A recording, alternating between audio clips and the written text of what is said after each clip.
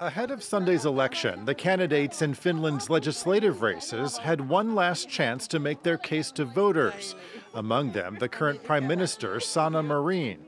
4 years ago, when she was just 34, she became the world's youngest head of state. And now she says she's running on her record. We've had difficult years, but together we have overcome these trials because there is trust in our society and in our Nordic state welfare system. Credited with steering the country through the pandemic and at times criticized for a social life that included partying, Marin enjoys a high job approval rating, above 60%.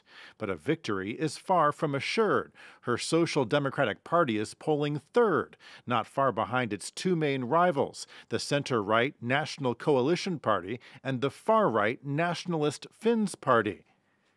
The election coincides with a historic moment for Finland as it prepares to become an official member of NATO this week. But the campaign is focused on issues closer to home, such as the economy and inflation. The leader of the center-right NCP says he's optimistic. I want to boost economic growth because only by with economic growth we can take care of our services, public services and security.